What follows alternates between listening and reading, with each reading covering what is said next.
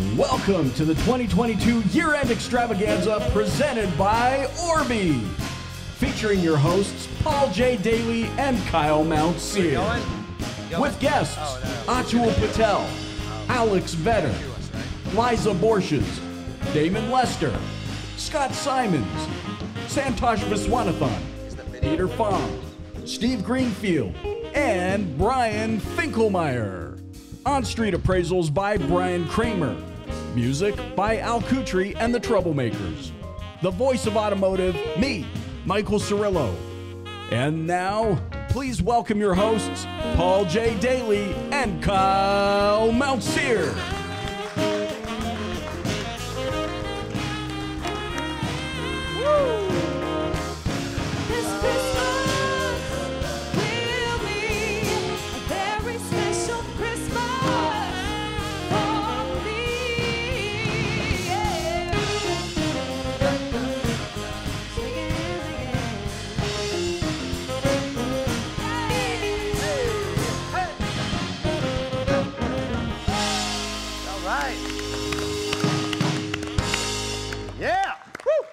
Well, thank you so much for joining us this afternoon. But before we get started, we want to thank our presenting sponsor, Orbee, for being the first to step up to make this wonderful event happen. Let's hear it for Orbee. We also want to thank our other sponsors, whom you will see and hear from throughout this show. We couldn't have done this without you. And how about the guest list that they just read? I mean, thank you to all of our Ride and Die guests for coming all the way here to my hometown, Nashville, to be with us here in person this afternoon. And let's not forget about the ASOTU community who came to be a part of the live audience, as well as you joining us online. Hey, and how about this band, ladies and gentlemen? It's Al Kutri and the Troublemakers.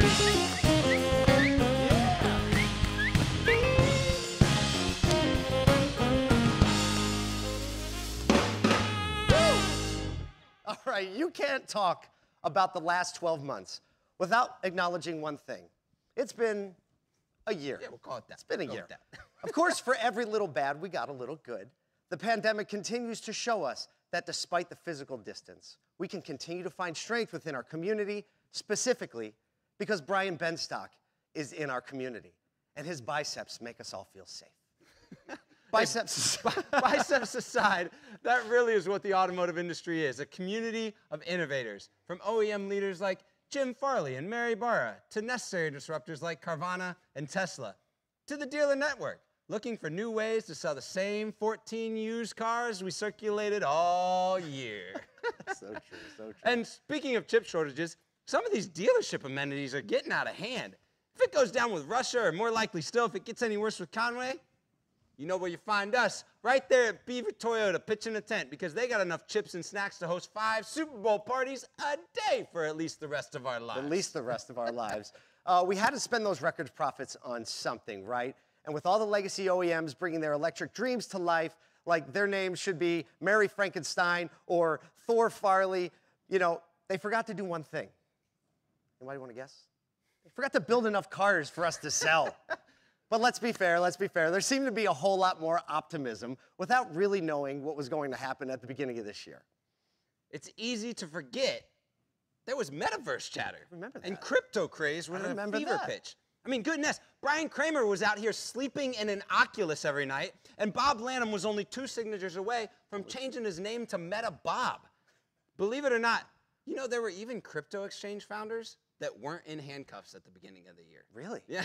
Well, it's hard to find these days. But did you know who legally did change their name in 2022? Who's that? Facebook. CEO Mark Zuckerberg went all in on his first idea since launching MySpace Part 2. He launched the metaverse. But even great ideas like digital beach parties can't make every quarter a good one. Facebook had its first ever user drop in Q1, but they weren't alone. Netflix, who had our backs in the worst of lockdowns, pulled the password sharing rug out from under us, Kyle. You can't share my password anymore. I guess when the going gets tough, the tough put ads on the reruns of The Office. And gosh, we can't get to the end of this without talking about Elon Musk. I know. He's also had a bit of a year. He's had a year. You have a man we can all thank for making digital payments mainstream. PayPal. He's out here launching rockets, headed for Mars, bringing the world high-speed satellite internet, sets the bar for electrification production, selling a ridiculous amount of Teslas at margins, let's be honest, dealers would love to get their hands on. 8 times the average. Turns out nobody can disrupt the disruptor like the disruptor himself. Wah, wah, wah. Wah, wah. Wish we could see the picture that everybody else can see. At ASOTU, but we do like to offer a lighthearted take on the reality we share, and while maintaining awareness that in every piece we report on, in every company we mention, people's lives are affected by the change, and we believe there is no industry better prepared to embrace the challenges and make a meaningful difference than the automotive dealers we are proud to stand with every single day. Yeah, because the reality is innovative dealers are always willing to disrupt. Take apart what worked yesterday and put it all back together to serve people today and tomorrow. When the pandemic locked us down, local dealers kept us moving. As big corporations are laying people off, dealers are creating and sustaining jobs. And with the uncertainty of things like inflation, interest rates, and the supply chain, dealers are driving their roots deeper by blessing their associates, caring for their communities, and providing stability for people across this nation. That's right. How can we not clap for that? Let's go. We can clap for that. Well, ladies and gentlemen, we have a great show planned for you. So let's hear it one more time for Al Kutri and the Troublemakers. Let's go. Christmas will be a very special Christmas for me. Yeah.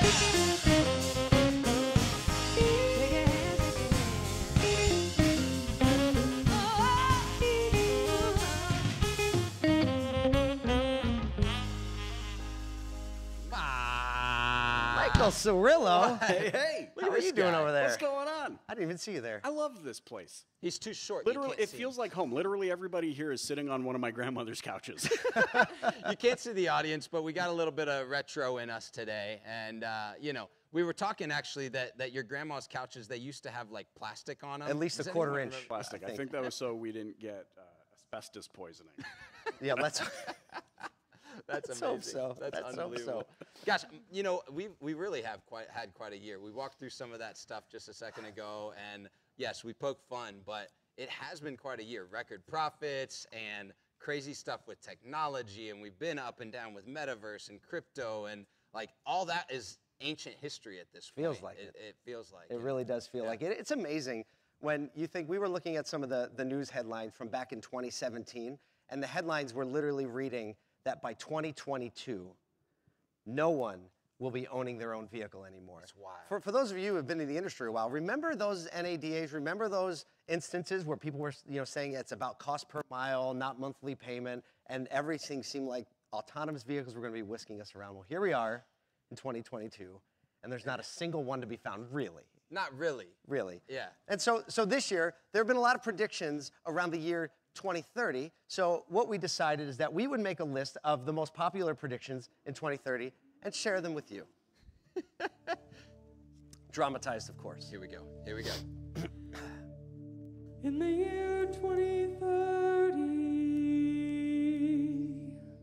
in the year 2030. In a cage match between Tesla and all other OEMs for EV dominance, Jim Farley floats like a butterfly and stings like a bee.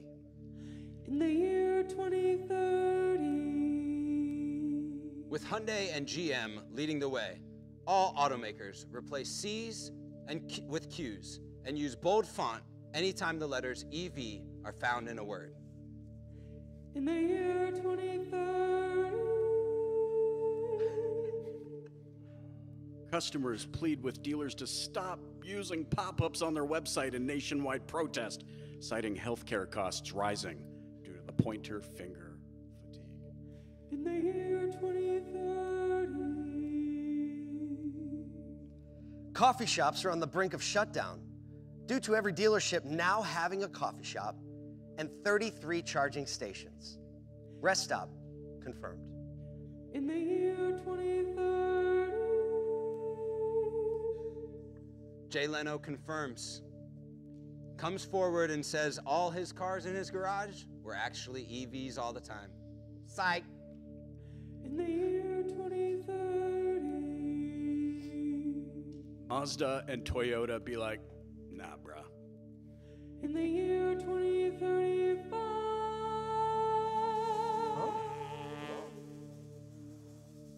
In the year 2035, thanks to California, gas will cease to exist in the universe. In the year 2030. In the year 2030. Very nice. Very nice. Feel good.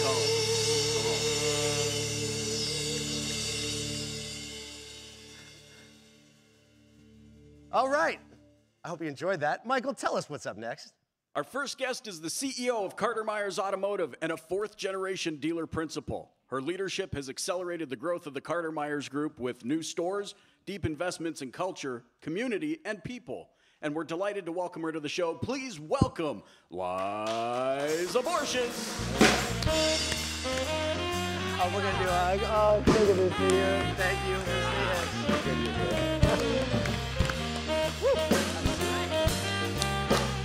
On this side? Yeah, that felt too far away. Did it at the same time. We got you a present for Christmas. It's a whole couch. Why, thank you. I don't complements the often shirt sit down well. long enough to have a whole couch. Right. Absolutely. It's like every other auto dealer. Well, thank you for joining us today, making a trip to Nashville just for the show. It's the best way to start the next couple days of the holidays. Yes, for sure, for sure. Well, tell us, do you have any family holiday traditions you can share with the industry? What do you guys do? So I'm definitely a tradition person, and we've got fun things we do in the stores, but at home, so I now have a 17-year-old and a 14-year-old. And so Santa sometimes loses its spirit as they get in these ages. A little bit. But we still, on Christmas morning when they wake up, they have to sit at the top of the stairs with me while their dad goes and lights the fire, starts the Christmas music, and comes and tells us that Santa forgot us this year. Every year. And I expect that they better laugh again this year. Right. You brought your son with you today. I did. Where's He's he at? actually with your son somewhere watching how you all are producing this incredible show. Valuable skills. Valuable skills. Skills, teaching them how they learn. I love it. Well, cool.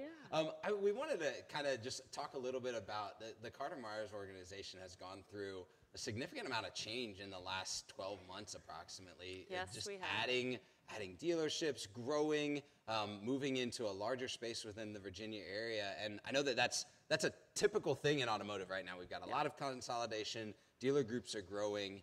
Wanted to kind of hear, like, what have been some of both the wins and challenges as you've experienced that growth and had to go through that process?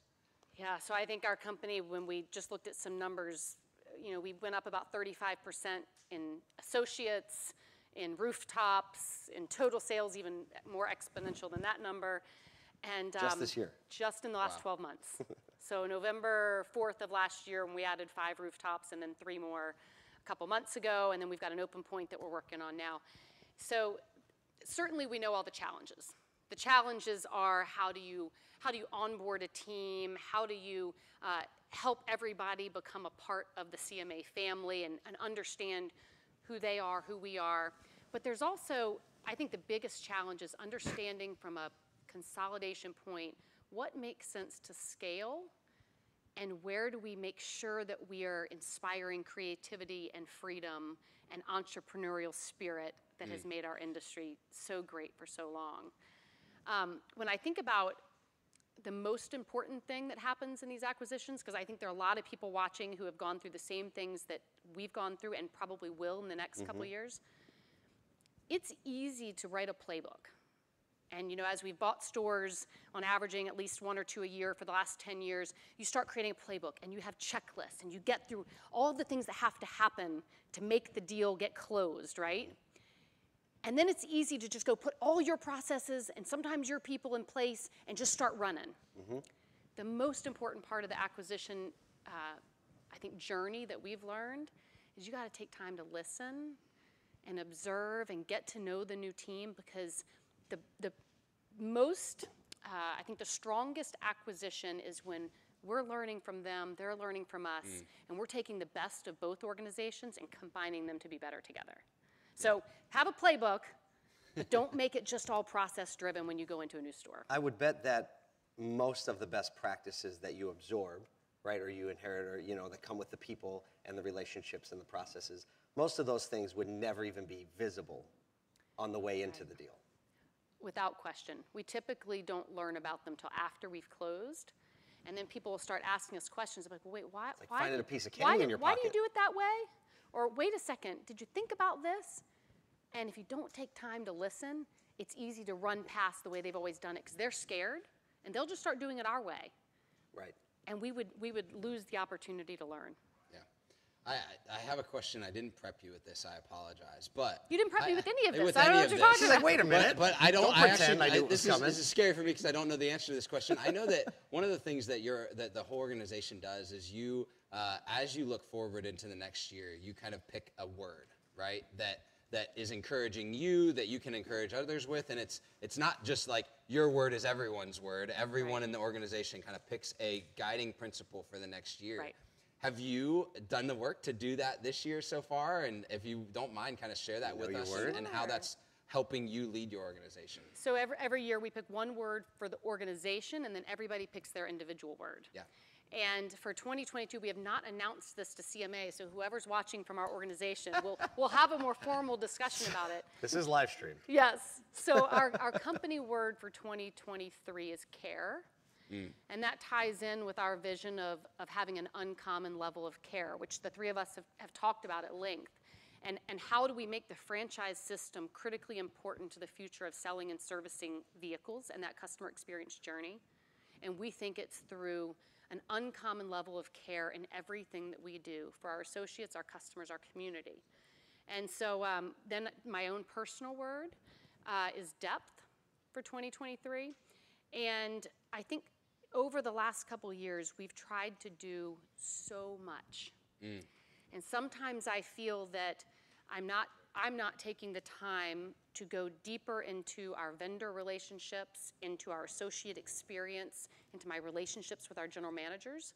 And so I'm very focused on 2023, making sure that I'm simplifying the number of things I'm working on and taking a deeper dive, deeper relationships, deeper connection with those things that are most important for our company.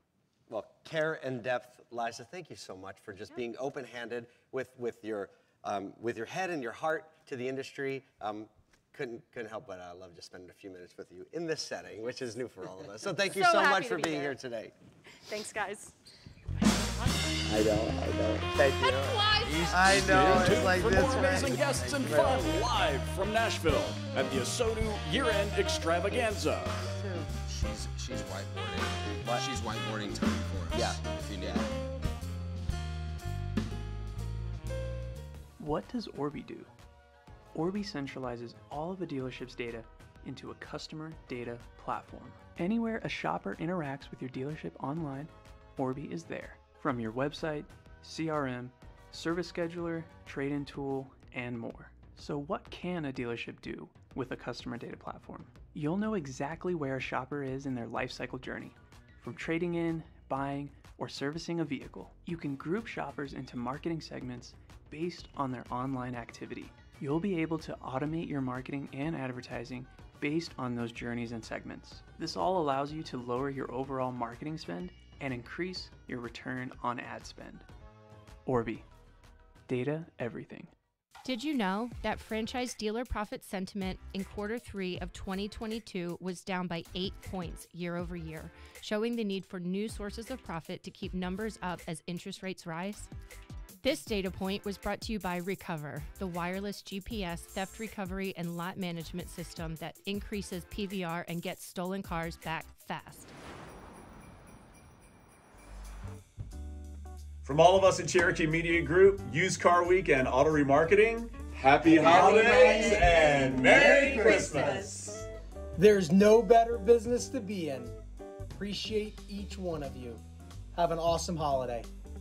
Merry Christmas to all my friends in the auto industry. I hope everybody has an amazing holiday season, and I wish everybody the absolute best in 2023. Happy New Year. Hi, this is David Meltzer, and I want to wish the Automotive State of the Union a very happy holidays. May you be kind to your future self. Do good deeds this holiday season. You'll make a lot of money, help a lot of people, and have a lot of fun. So on behalf of Josh here and Team West Her and Streamline, we want to wish everybody a very happy holidays, Merry Christmas, and Happy New Year.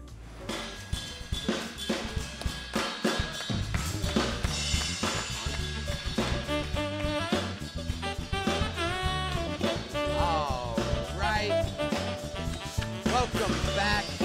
Gosh, it was a ton of fun hanging out with Liza, and gosh, she is just always just full of insight. The care and the depth thing that got me. I'm writing it down. I'm like, maybe I'll take those words this year. Right? I realized another thing. We never have 7-minute conversations. Ever. That was real fast. That was real fast. I just said hello. I got more questions. Yeah. I picked my name for the word. I was like, Michael. That's my word for 2023. Michael's got his own word. Well, you got some more words for us. Who's up next? Let's do it. Our next guest is the co-founder and CEO of Orbee, a digital marketing, analytics, data, and automation solutions company in the automotive industry. With a wealth of SaaS technology experience and a knack for identifying opportunities to help dealerships grow, please welcome Atul Patel. Atul, how are you doing? Wherever you are you in Whistler? Do I have that right? I'm in Whistler, yeah. It's freezing, so it's all over the news right now. But yeah. What is the temperature? I'm gonna steal this water.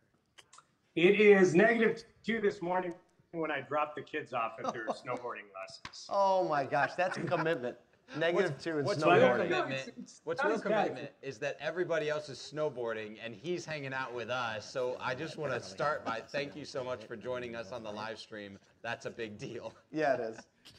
So I'm glad to be here. I'm definitely going to hit the slopes after.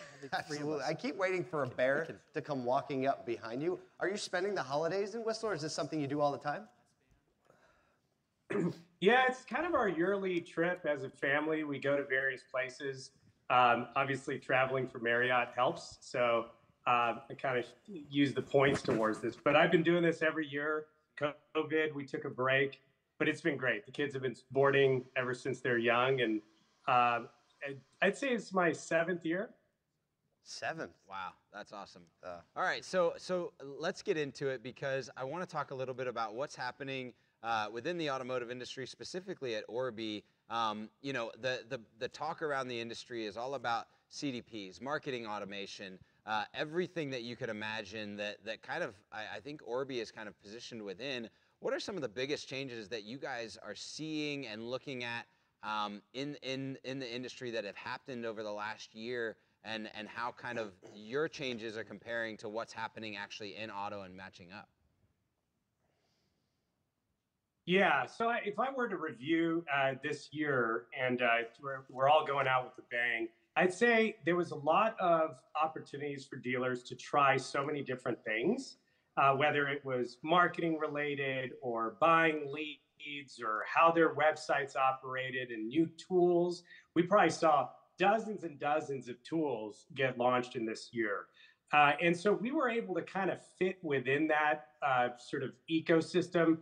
We've been playing the long game for a while now. You know, this is our 6th year in operation at Orbee. We've transitioned over the time with different products and solutions. And so as you see the market talk about different acronyms, you know, CDP and so forth, and you don't even want me to add another 10 that I have just waiting to unleash on this industry. No, we don't.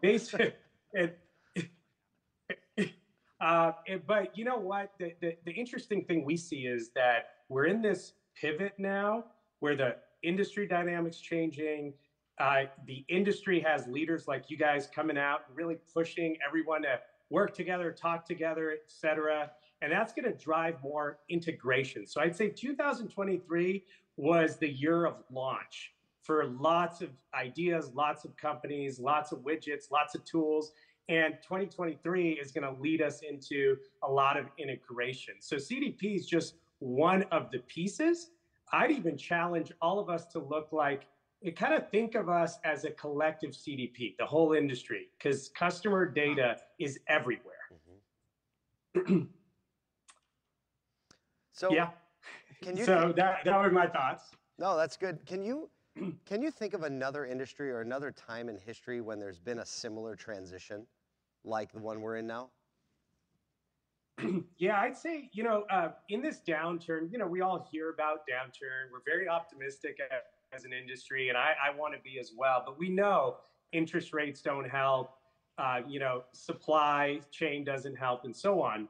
But the mortgage industry kind of faced some of the same challenges. I actually started my career at Countrywide Financial, which is what some movies are about. And I had sold mortgage lead management software into brokers and credit unions. So I worked at the big business, went to the small guys, empowered them. And this was call center software. They'd be calling leads within seconds. I mean, the lead was filled out on the form, and consumers would be like, you know, that's interesting. I just filled out the form 30 seconds ago. And what happened, though, is we all know the mortgage crash of 2009 timeframe. And so you saw a lot of tightening up, what leads I would buy, the tools I would use, and so on. And so several of my other startups related to that. And that's why I feel like in automotive, I'm able to be part of this growth before this moment of time where it's going to pivot and after. So I'm looking forward to sort of helping the industry, helping all the players transition from this period of excess to this period of efficiency. So really excited about that.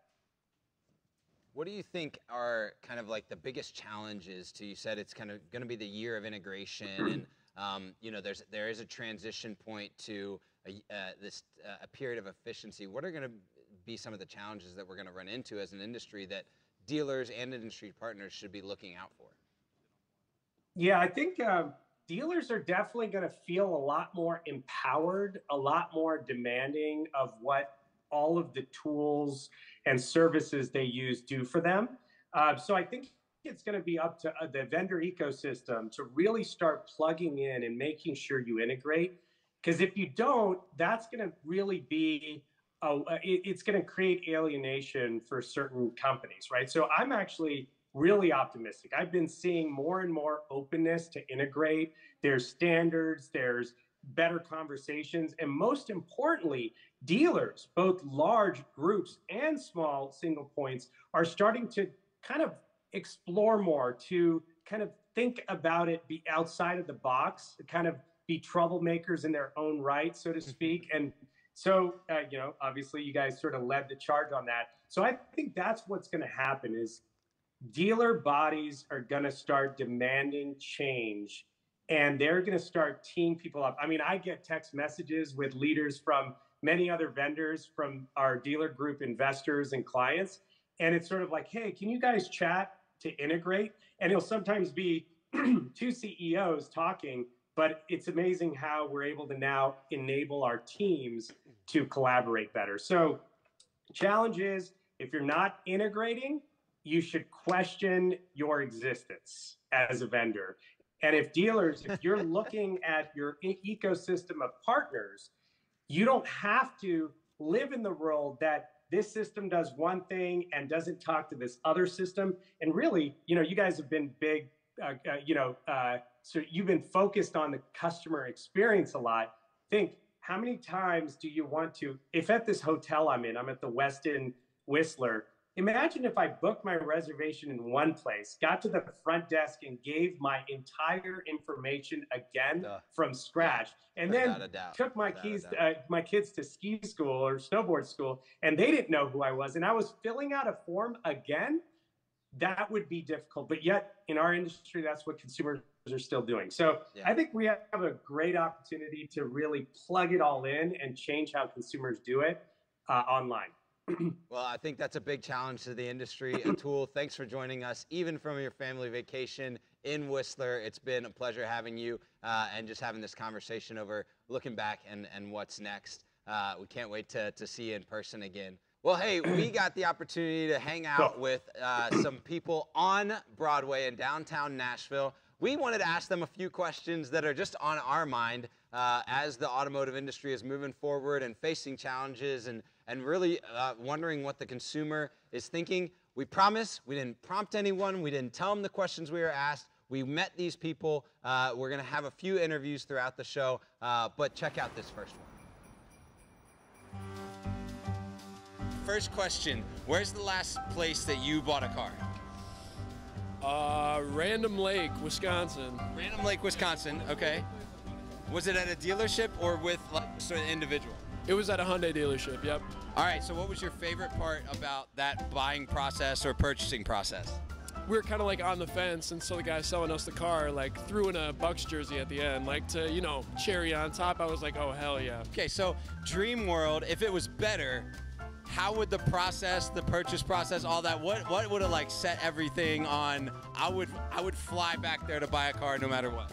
I mean, the salesman didn't do the best job. I was into the car before he even said a word, so I probably would have done a better job myself driving down the bargain, you know what I mean? Because I paid full price for that thing. I didn't give a shit. All right, so crazy world out there. They're putting batteries in cars these days. I don't know if you've heard or not.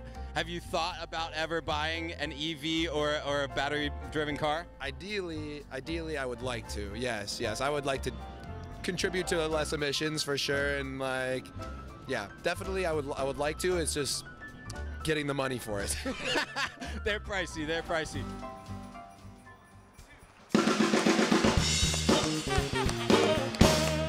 Woo! Michael, tell us who's next. When the news said that the next few years would be a rough go for car dealers, our next guest said, "Hold my pickle costume." After a successful 20-year run as the president of NAMAD, he is now the owner of Nissan of Bowie. Now, please welcome the man who can get you out of any pickle, Damon Lester. You did it, brother. Oh, yeah. First up, oh, here we go. 2030, you got me all messed up. It's going to be in my head all day for the rest of the day. At least somebody got it. That's when you do stuff like that. You're like, somebody's going to really get this. Oh, yeah, it's in there. Now, you were a little upset because you didn't realize we were dressing up. But the thing is, you wear a suit every day. That's true. This is holiday attire. We don't get to see. Damon does look good. You been working out? A little bit. A little bit? A little bit? Trying to... Yeah. Talking to bulk up. Gotta hide it. Hide it until the summertime comes. Then it's go time. All right, so it's been a really big year, but first I want to ask you, do you have any like holiday traditions that you look forward to every year? You know what, just past 2 years, we've been kind of absent from our families, and so just really enjoying just being together. It's kind of like the reinvention of everything, just to see family once again, and it's going to be good, without mask. Yeah. You know, this is the first full year without mask. What's the thing that you've missed the most that you think you're going to get back into? You know what, that first, season? like Liza, the first thing in the morning, you get up early, like the man that's going to be there, and there's some stuff out there, and just like, oh, no. Did you ask for anything specific? You know what? No. You get the man that has everything. What do you get the man that has everything? I'm just happy. I'm just blessed. I'm a blessed person, so I try to give. We'll take that. It's been a big year, and a big year of transition for you. Yeah. Stepping down as the president of NAMAD and passing the torch to Eugene. Yeah. And then, assuming a role as chairman of the board. Vice chair. Vice chair. I'm sorry. Not yet. Oh yeah. Not yet. Okay. Yeah. Well, you didn't Coming hear. soon. No one heard that. Right. But then, really, you have the opportunity now to be a full-time operator in the store every day. What's that transition been like for you? It's been tough and good at the same time, because now, before last year, I was doing 2 jobs. I was doing NAMAD and also the store. And now just being able to focus on the store is really bringing, I'll use the word that we used this past week with our staff, was just gratitude, right? Just being thankful that we can say thank you to customers, or saying and showing gratitude to our staff is really key. I mean, they've been holding it down for us for the past year and a half since we purchased the store, and we're still leading the way, and we have a lot more goals to achieve for this upcoming year. You are somebody who has always really embodied the mentality of bringing along the next generation, investing in them, finding other people willing to invest in them. Tell me, like, what is going on in that world? Because I know you do some work there in the NAMAD world, and you also invest in a lot of young talent in your own store. So what are you excited about? You know, we are trying to build a bench of successful people who never had an opportunity to think that they could be successful. And so with that, you know, you have the academies, you have a lot of training mechanisms, but if you don't paint a picture of what someone can be, then we try to paint that picture for them and show them that they can achieve whatever goal that they set. And so next year and the years to come, we're really trying to build people to show the possibility of ownership. And that may be partnerships, there may be sole proprietorships, there may be a whole bunch of different varieties of it, but we want to show that it is possible. Where does that aspiration typically start? Do you start that when someone's a salesperson, a manager, or does it just depend on the drive you notice in the person? I think it just all depends on drive. It doesn't matter which department I think you come from. It's just you have to have a will and a drive to want to do something better or see something better in you. And it's our responsibility to try to pull that out. There's a couple people at our store that I've kind of put a lot of into to show that they have talent, they just never knew that they had it. And so I think that's one of the benefits that car dealers across the country provide, is that opportunity for their people. So, you know, we were just, when Liza was up here, we're talking about the growing number of dealer groups that are, you know, moving toward acquisition to get, you know, efficiency of scale and leverage and size. You're someone who said, like, we'll get there, but you got to start with one, right? And there are a lot of challenges that come with starting with one. But what would you say to the single point stores that are heading into 2023 in an environment where you start to see people consolidating all around you? What's your perspective going into that? I try to, for us as being single point, I try to maximize the most out of our store that we can do. There's always been improvement. There's always ways to improve, from efficiencies, from technology, and using companies like Orbee, Cars.com, and AccuTrade. We're trying to make sure we're being efficient as possible and trying to grow from a volume standpoint, because volume is the game.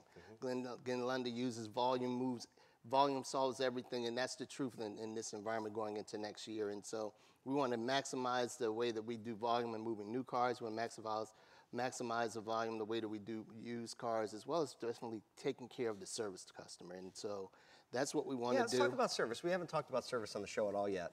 What are your service goals in 2023? What are you focusing on? Oh, efficiency. All day. One time in, one time out. We'll start there, right? Start there. Yeah. Start there. All right, let's shift the conversation for a second. We have about a minute left. Eugene recently took the reins of NAMAD, right? You let your baby go, right? You were there for a long time. How's he doing? Eugene's doing well. For 60 days in, he's doing extremely well. Non-automotive background. Non-automotive background, and he's reinventing himself from being the accountant to now being a CEO, and that transition. You went through that transition yourself. I went through the same thing, and that's the kind of the words of wisdom that I gave him. It's like, now you have to think like a CEO versus an accountant or an auditor. So what opportunity do you see for him this next year? I mean, aside from personal growth, like, where do you think he's going to put the pedal down? He's going to show the value of being a leader at the millennial age, leading a group of people who are significant older. Yeah. And trying to bridge that gap of this, it's not a us versus them. And he's going to be able to bring that gap and marry the two very well. Yeah, I think that the investment you're making in the next generation, so focused, like even Eugene stepping in, you finding someone that represents like he does, right? By stepping in your store and doing that and encouragement. I just think it's something that the industry needs more of in a time where I think a bleak picture can get painted, like, hey, there's no room for the next generation. Yeah. When really there's a lot of hope and future for a different industry, but a good one. Yeah, the industry is reinventing itself. We have to also reinvent ourselves as well. That's right. I'm reinventing myself from being a president of the association to now being a dealer principal, and so that's all part of growth. And so that's the goal, and I think we all need to have goals to strive for. Well, Damon Lester, thank you so much for making the trip to spend a few minutes with us today. Keep wearing the sweaters. Let's go for it. I'm a rocket. I love you, man. We'll be enjoying more guests live from Nashville at the ASOTU Year End Extravaganza after this break.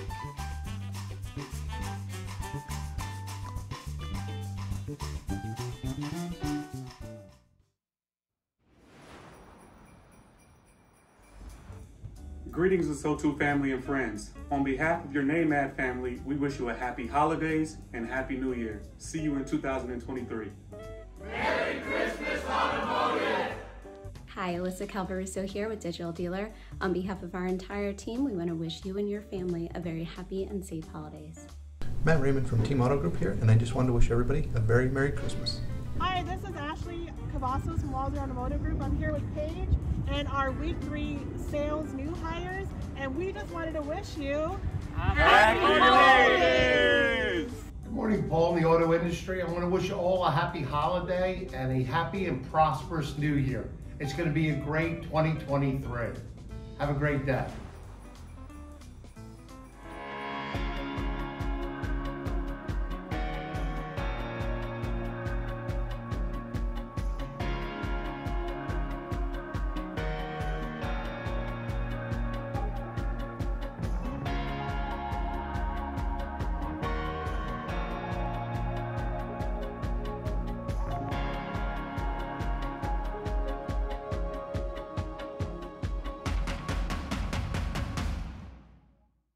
According to a recent survey, 53% of those intending to buy a car are either somewhat or very concerned about auto theft.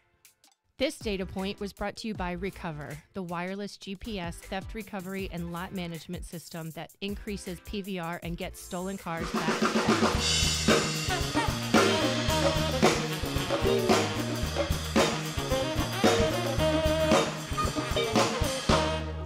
Yo, we are back, and Cirillo, guess what I got next to me? Check this out. Look at this. Look at this. Ooh. Under our non-Christmas tree, it's our couch tree. We got a little. It's a couch tree. A tree. We got an iPad. I got an iPad, and I don't, you know, we don't do iPads in our house because my kids are too young for them. So we're gonna give this one away. How about that? I love it. So we're giving away 2 things today. We got an iPad. We got something later. If you registered for the live stream, you were eligible. We just did a drawing off stage, and I want to say congrats. Well, first of all, I want to thank A to Z Sync for supporting us, helping us out, getting this giveaway. A to Z Sync is a great partner of the ASOTU family. Congratulations to Jennifer McCumber, GM at Bowie CDJR. Congrats on getting the iPad. It's even a new iPad. We got him a new one. How about them apples? It's not one of the ones you won't let your kids touch. It's got gravy fingers on it. Yeah, I know. Yeah, it could have been my kid's iPad that they don't have, but, you know, we went with a new one. Yeah. We're fancy like that. Love it. Speaking of fancy, let's throw him another guest. Hey, coming up is the Senior Director of New Car Solutions at Cox Automotive and is responsible for Viato, Cox Automotive's new car strategy, including Viato's Conquest Inventory Management Solutions and their rates and incentives business. He also has, dare I say, one of the coolest last names I've heard in a while. Please welcome Brian Finkelmeyer. See you, brother.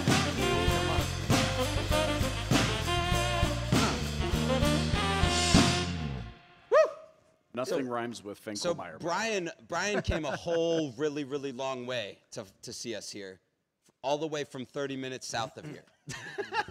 Brian, thanks for joining us. Maybe closer to 20. Is it really 20? So coming back. Well, thanks for joining us. You Yeah. and I met a few years back when I was still in the dealership world at Nelson Mazda. Actually, my old boss is sitting right through there. So we're gonna, so thanks, Chad, for coming first of all. But Brian and I met because he was just like thrilled about everything that was going on in Conquest. I think we had like a mutual friend, and we really got heady into the numbers. So we'll do that in a second too, just a second, because obviously Cox Automotive has a lot of that. But just kind of wanted to see, like, what are you doing around the holidays? What's your vibe this next week? Boy, I tell you, it's the best week of the year in the car business because everything calms down, except for in the retail world where I know traditionally it's always been December to remember and the showrooms have been busy. And so I think this year is going to be interesting because we don't have as many deals, we don't have as many cars as we've had historically, but I'm certain that there'll be plenty of Americans driving home in a new car before the calendar year's over. Yeah, I think it's going to be a busy week. And we were talking about this before, the changes just in incentives in the last year have really changed, a dealer's ability to incentivize purchase, or even the OEM's, need to incentivize purchase. Yeah. I know we were talking about a little bit of data. Maybe you can share about just the change in incentives and what customers have access to from an incentive perspective to purchase a new vehicle. Well, yeah, so it's just been such an unbelievable set of circumstances that's really transpired since the pandemic as new car average transaction prices just continue to climb. Last month, in fact, Cox Automotive reported over $48,000 was the average price of a new car. We used to think of that as a luxury car. Today, that's just an average new vehicle.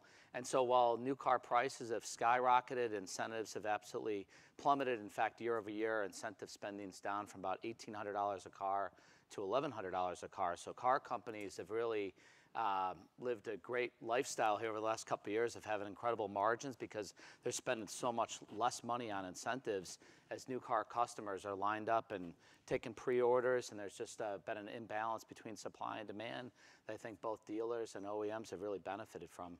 Yeah, so the dealers and the OEMs benefiting, and then we're seeing that starting to impact what the consumer is having from a buying. You were sharing with me a little bit about just kind of what happens from a payments perspective because of that. And just some shocking stuff even on the used car side, right? Yeah, it's just unbelievable. So before the pandemic, the average new car price is about $525 a month, or I should say the average monthly payment. Today, that sits around $760, which is another just kind of mind-blowing stat. And so this year, the average used car payment is around $560 a month. So what I thought was just sort of striking was to say that in 2022, your average new car payment is actually, I should say your average used car payment is higher than what a new car payment was back before the pandemic. So just amazing to see the incredible escalation of pricing that consumers have faced here over the past couple of years. Yeah, so we're starting to see, and one of the things that I know you guys have a lot of data on is just the increased inventory, especially with a few manufacturers, that we're starting to see some ground stock. You know, there's a lot of like Toyota dealers that are like, what ground stock, right? But there's a lot of CDJR, Stellantis type, you know, GM dealerships that are starting to see ground stock. How is that impacting the behavior of both the dealer and the OEM that you're seeing?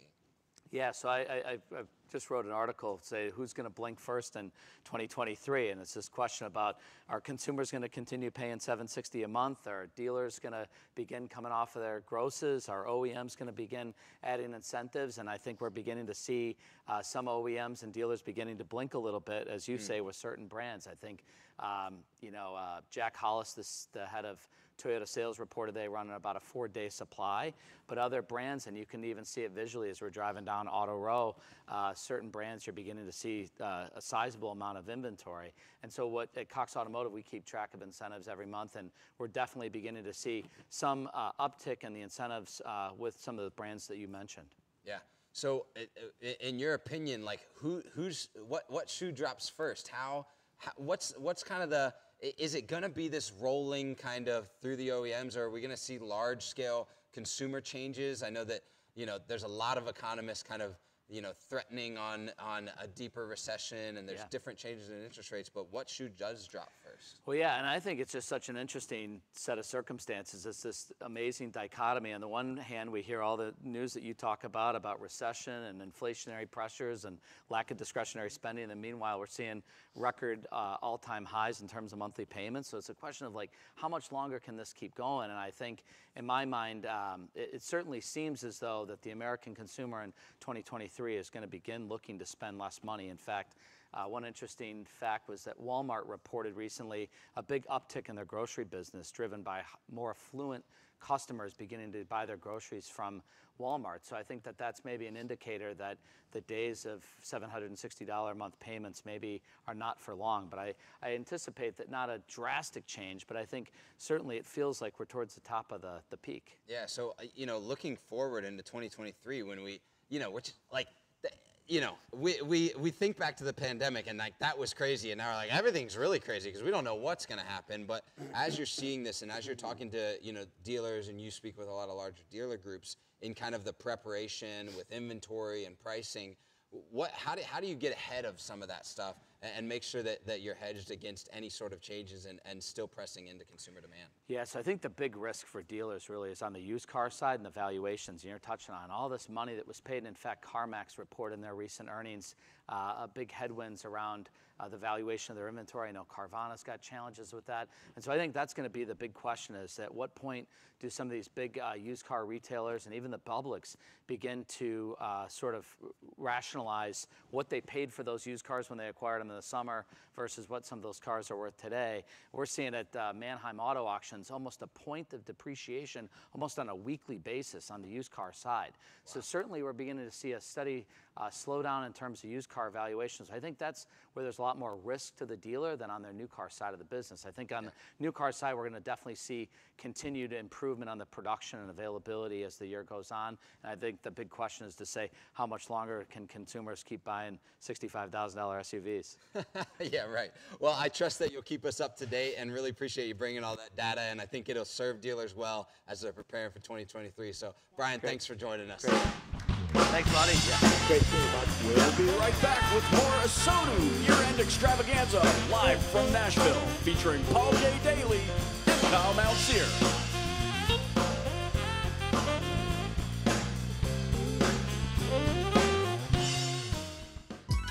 Quality conversation is the ideal gateway to a sale. When you partner with Active Engage, you're adding an entire team of dealership-oriented specialists whose only goal is to ensure your success. From the first impression to the final sale, Active Engage is there working alongside our dealers to make sure that shoppers have a phenomenal experience. We are inspired by the tenacity of dealers today, and that is the motivation that drives us to achieve industry-leading results in everything that we do. Projected EV adoption by 2030 is accelerating. In 2018, Boston Consulting Group projected that EVs would make up 20% of the market by 2023. However, in 2022, that projection jumped to 53%. This data point was brought to you by Recover, the wireless GPS theft recovery and lot management system that increases PVR and gets stolen cars back fast. Come on, Scott, get in on it. All right, boys, as we rehearse, take it away, Nick. Merry Christmas and a Happy New Year. From all of us to all our valued dealer customers and partners, Happy holidays from Recover.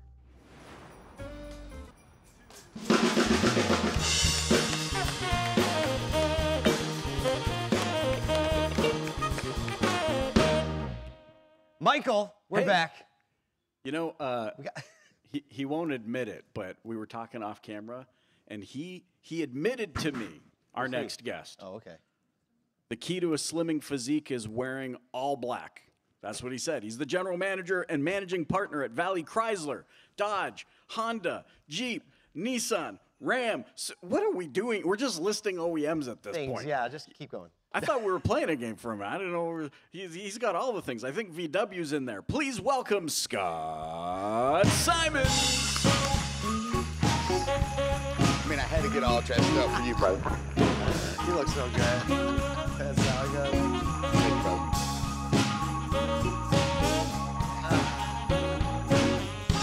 See, you like that power. I love it.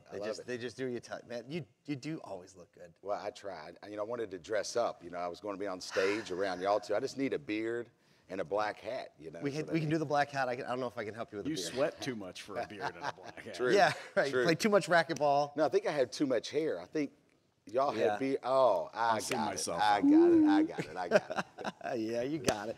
Well, Scott, you have. Well, first, let me ask you. I like the holiday tradition question. I'm going to keep asking it. You have kids. You guys all kind of run in a lot of different directions, have a lot of things going on in your life. You invest in tons of companies. Do you have some holiday traditions that allow you to slow down for even like Christmas morning? Well, I'm a little nervous about this Christmas. I really am. I just did the math. I've got 20. I don't know what's coming, but I know I've it's a got thing. 20 family members coming. But that would make all of y'all nervous, wouldn't it? I mean, you can't get 2 or 3 of them to get along. I got 20 family members. I got 5 dogs, a lizard, and a cat.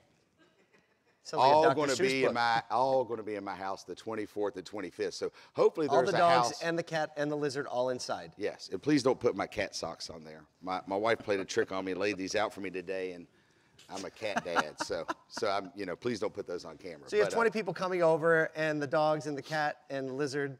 What are y'all going to do when you're all? I hope to survive. Yeah. And then I'm going to work on the 26th. You're going to pull a Griswold. You're going to go out and hang Christmas lights on the house. Yeah, I'm sure there'll be some alcohol drank, and we'll just not try to kill each other. And I'll be going back to work on the 26th for the 13th month. At but no, midnight. I'm excited about having everybody there. Very nice, very nice. So one really unique thing, and you've been featured in Automotive News this year for this very reason, is that you have a pretty unique mentoring program in your dealership, and it doesn't matter what position you hold, if you're new, if you're seasoned, if what department you're in. Yeah. Kind of when you step into this mentorship program that you have, everyone kind of is on a level playing field. Can you tell us a little bit about that? Yeah, so years ago, a lot of the auto industry deals with turnover. So I said, what can we do to combat this? And you can get a job anywhere selling cars. I said, but how do we offer something that no one else offers? And then what you find when you talk to your team. Earlier in my career, I was worried about what my goals were. And what I found myself was way overweight, just not a happy person. I was winning in business, but I was losing as a husband, as a dad. And I said, look, I've got to make a change. So then it dawned on me, wait a minute, I've got to have a vision, and then the people that work with me have to have their own goals. So a light flipped on and said, look, it's not what's important to me, it's what's important to them. So we have a vision at CMA. obviously, my partner and our fearless leader, Liza, has a vision about moving lives forward. So then I said, hey, I'm going to do a mentorship. It's free. It's Mondays at noon during lunch. You sign up, and at first, I just let anybody sign up, and I learned lessons about that. They got to apply now. What do you want to change in your life? And we started with try to vet it a little bit on the way in. because they got to, if something's just free, they don't take it. And they're part of a group too, right? You have to make sure the group is moving forward together. Well, first they got to know we care. Yep. If they think that we don't care about them, they're not going to be vulnerable enough to participate in this. Because when we go in there, there's no HR, there's no titles. We go into a room, and I'm not the boss. I'm not the leader. We're all level playing field. And we do health, we do wealth, and we do relationships. That's what we focus on. And we ask you for your 3 personal and 3 professional goals. First, your personal goals. What are your goals? And then what's your professional goals? And we gain a lot of insight into people. Oh, yeah. We do a game where you guess your credit score. So you have to write it down, and then when you come back in, you go to free credit report. One person was within 2 points. One person was 250 points off to the good. Oh, it was better than they thought. It was better. So this young salesperson, his parents put him as an authorized user on a credit card, which he was is doing great. And he's like, I got a 750 credit score, so yeah, we need to sell you a car. Well, let me ask you this. What is the story that comes to the top of the mind? We have a few minutes left. The biggest transformation in 2022 through that program. We have a gentleman that relocated his family. He was a parts and service director, and for us, he's a service manager. So he went back in position, relocated his family, and because he wanted to be mentored. He contacted me and said, would I mentor him privately? And I said, I don't do that. I only mentor my team, because that's all I have time to do, running 5 car dealerships and other things I'm involved in. And the lizard. And the lizard. The cat, I keep the cat away from the lizard, and the dog's away from the cat, and the cat's got his claws. It's a mess. Christmas is going to be a lot of fun. But Please record this. Yes, I will. I will. And I said, okay, what do you want to accomplish? And he said, I'm not happy who I am. I've gained a bunch of weight. I'm not present at home. So he relocated his family. He went through the program. He's lost 45 pounds. He doesn't look like the same person. He doesn't walk like the same person. He doesn't talk like the same person. His wife sent me a message and said, thank you. Wow. Thank you. So if you pour into others, what other business, heck with the auto industry, would give up their time to mentor their people to make a difference in their life? And now what happens is we have people that are relocating all over the country to want to come work for CMA. I believe it. It's our people. We have the shirts that say love people more than you love cars. It's a phrase that Liza came up with. We just put it on a shirt, and we try to dish the credit back as much as we can, because people are like, I love that shirt. But that really is the case. And Liza shared that the word for CMA is care. What is your personal word? My personal word is grit. Grit. I think this year we're going to have to show grit like no other. I think 23 is going to be a fantastic year, but I think we're going to have to work harder than we've worked previously. But the ones with grit are going to win, and we're going to win big. And our company has grit. Well, Scott, thank you so much for spending some time with us today. Yeah, thank I can't you wait for to see having the transformations in 2023. Yeah, thank you so much. Yeah, appreciate you. Yeah, love it. Yeah. We're going this way. Yep. No, you don't know what we're doing. This is that moment that I told you all about, that if we didn't know what we were doing, we're just going to wing it. I believe right now we are going to Brian Kramer for some on-site appraisals, literally. He says appraise everything, and we're going to hold him to it. So here we go. Okay, so today I'm here in Nashville with Chris.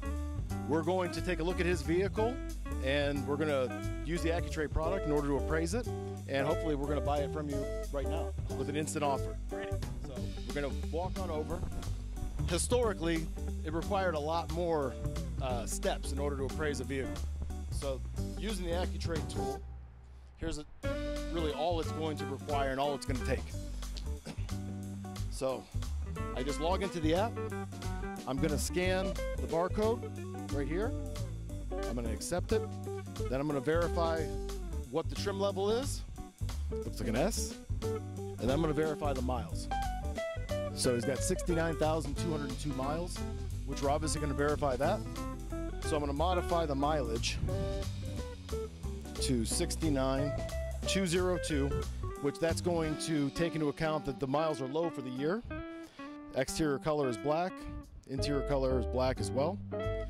So as I go through, it's going to tell me what to look for under the hood, timing component, chain stretch on the timing chain, all those sorts of things. This doesn't mean that there's anything wrong with Chris's vehicle. It just means that model year, just to take a second look, because the odds of it are higher than an average car. So now we're going to take a look at the tires. So we've got 3 different grades. Now these tires look like they're fairly new, so I'm just going to walk around the entire vehicle and I'm going to look for dents, dings, that sort of thing. But it's all point and click. It's very simple. And then as I'm going back around the bumper, the selection is either bent, chip, crack, dent, scuff, overspray. So we're going to go with dent. So now it comes down to me going back to historical data and my experience of determining what I think that's going to cost. We default everything for that. Very simple. Everything point and click. The roof had an issue, which doesn't. Anything like that, it's all point and click. Now here's the trickiest part, is the mechanical. So typically dealers get risk averse, is they want to be conservative because who knows what's going on under the hood when I run it through the shop or the suspension, all the other things that come along with it. So for that reason, we've got an OBD2 scanning device. When I plug it in, it's basically a risk mitigation device, and that's about how long it takes. That's integrating into the appraisal right now to figure out internally what's going on with the transmission, engine, drivetrain, everything mechanical. Next step we're going to do is we're going to get the exterior photo images. Just in the event that Chris doesn't want to do it today, I can go back and reference it down the road. So now I've got the finished condition report. It's giving me the data. It's saying that there's a 87 market day supply, 76 local days on market. I factored everything into account, so I'm doing everything completely transparently. So now we've completed the appraisal. We took the photos, we scanned it mechanically, we checked for cosmetic reconditioning. So now it's time for the big review. I'm just going to let you look at the reaction on Chris's face.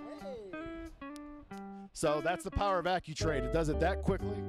It'll tell you the condition. It'll tell you the history. We've got all the reconditioning as well as all of the photos located right here for future reference. So that's as simple as it is. And I appreciate the vehicle. We need to use car inventory.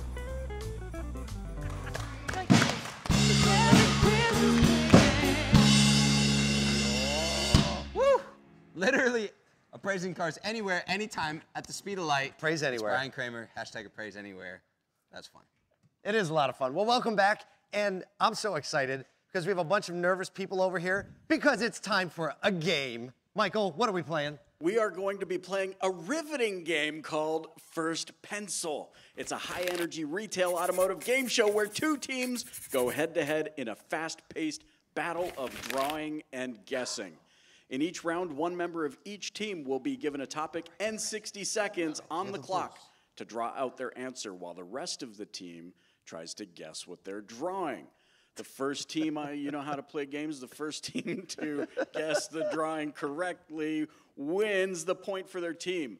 So why don't we turn it over to you, Paul? Who's on your team? All right, I hand-selected my team. They're both terrified when we said we're going to have to draw something. That's because they spent so much time running dealers. But I got Damon, lightning drawing hands, Lester. And I have Liza, lithograph. I'm trying to think of something. Liza Borches. And I'm telling you what, this is the dream team right here. They don't know it yet, but we're going to crush it right now because look at these 2. Can we make sure that Scott Simons knows you're not allowed to tackle? Yeah, yeah. I got you. I got you back. Brian, come get my spot. All right, and Kyle, who's on your team? I got Scott the Muscle Man Simons over here, and I got Alex. Cars ain't the only thing he does better. Oh. All right, so to get started, I have 3 envelopes over here. Well, they're not really envelopes, but I have 3 cards here. We have no idea what these are. No clue. Even the audience will see. Nobody we will knows. not. All right, so I'm going to bring you in close. You ready? Let's take a look. My goodness. Number 1. Here we go. Okay. Ready? So with 60 seconds on the clock, let's go. Let's do it. Square. Car. A house. House deal. Dealership. Car lot. Dealership. Dealership. Inventory. Driveway. Inventory. Hey, there it is. Yeah! Inventory. Yes. Oh, yes. All right. Wow. They saw the cars. Okay. I saw the cars. Let's go. Okay, but Rigged. first of all, how did you get inventory? I got out from the of- same dealership. It looks like a draft and then taking I a just dump. started drawing the cars, man. That's what's in This front is of the the full inventory in West Virginia right now. This is fit. This is For this the is actually- lithograph. This is the I told full you. inventory of I most told you Toyota this was gonna be dealers good. right now. All 2 of them. Okay. All right, who's next? All right. So it's All right, Damon David. and Macho Man Let's Randy go. Savage. boy. All right, you ready? Bring it in. Bring it in. Oh, hold on. Let's rip this off. We're this close. Okay, you ready? No. Gentlemen, you ready?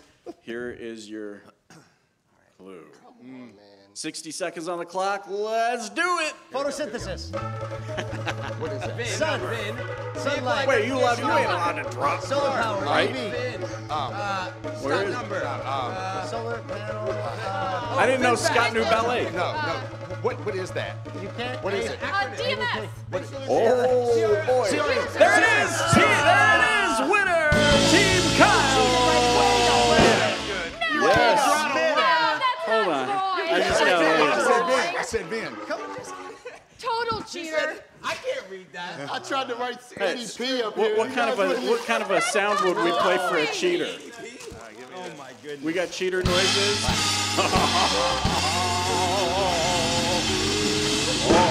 Sounds rigged. That was not drawing. He was like, "What's another 3-letter word I could?" What in Okay. the world? I was trying to draw a Just cat. write the answer next time. Okay, we're tied. This is a tiebreaker. Good. This is a tiebreaker. Here is your clue. 60 seconds on the clock, and let's go. Tree, rocket, Tesla, SpaceX, Wheels. hammer, Garage door. turning wrenches. Fix stop. Fix stop. There it is. We got a winner. Team Kyle takes it. And that is how we play for his best. Do the person. I'm like, What oh, is this this? is Two sock puppets.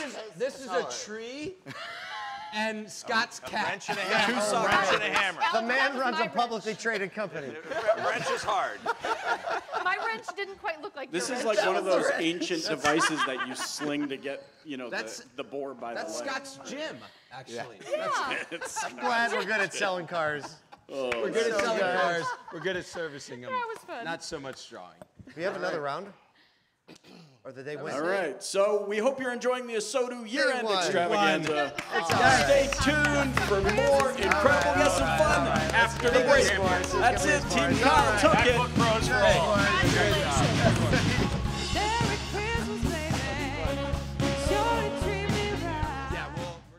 Today's consumers shop in a variety of ways, from browsing for vehicles online to selecting F&I products in store. But regardless of how they shop or how far along the process they get, they expect a seamless experience across every touch point. Upstart Auto Retail can help you deliver the ideal omni-channel experience for every shopper. We make it easy to capture customers' behaviors as they're building deals online. Then we automatically sync that information into your CRM system, giving you full visibility into their actions so you can confidently pick up the conversation in store without repeating any steps. Close more deals and build confidence into every sale with Upstart Auto Retail. Did you know that the stolen car recovery rate in the U.S. was at 46% in 2022? Recover increases that recovery rate to over 90%. This data point was brought to you by Recover, the wireless GPS theft recovery and lot management system that increases PVR and gets stolen cars back fast. Happy holidays. Happy holidays. Happy holidays. Happy holidays. Happy holidays. Happy holidays. Happy holidays. On behalf of everyone from the Viva and Fiesta Auto Group, we would like to send our warmest wishes to you and your families during this holiday season. Hello everybody, this is Matt Jones from TrueCar. On behalf of myself and the TrueCar team, I'd like to wish you a happy and safe and healthy and joyous 2022 holiday season. 2022 has just been a fantastic year. Thinking about all of the strides we've made in automotive, all of the conventions that we've been able to go to, we've been able to learn from people, create new connections, and learn new things from some of the industry's best. So as we wrap up 2022, I'm so excited for ASOTU's I'm disappointed that I can't be there myself. I'd love to be in Nashville in person, just a little bit further away than, I'm so far away that I just can't make it into the building this year is what I'm trying to say. But to my friends and family at ASOTU, thank you for everything that you're doing, making the industry stronger, better, and brighter. To my participants and friends in the automotive industry, can't wait to see what we do in 2023 as we kick it off, bigger, better, and more informed than ever before. And that's it. Look forward to the next time that we get to talk. Hopefully we'll be in person. See you then. Happy New Year.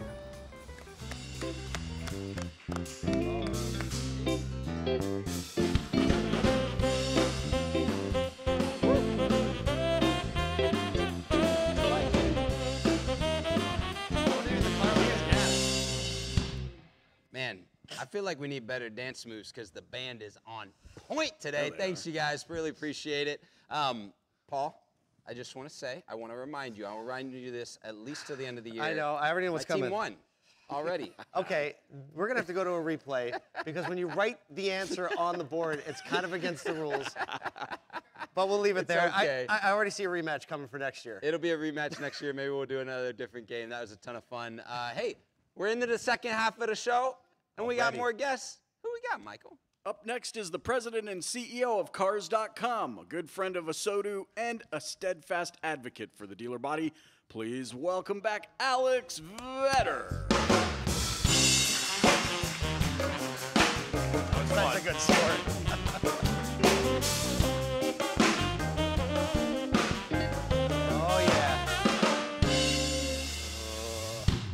Real talk, I knew it was a wrench the whole entire time. I was trying to give them the benefit of the doubt, so that was an amazing drawing.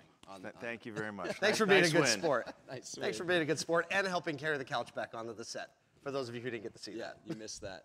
Alex, whatever it takes. That's right. Where you're at in the country, this is, well, actually, I think you brought the cold down here to Nashville with you today. This is not cold. Not cold at all. What do holidays look like for you up there in the upper north?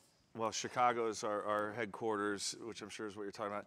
You know, we don't have any big plans. Both my kids are now of age where they're playing sports, so we're going to spend most of our holiday in a gymnasium somewhere watching them compete, and I wouldn't trade that for the world. Oh, that's awesome. That's cool.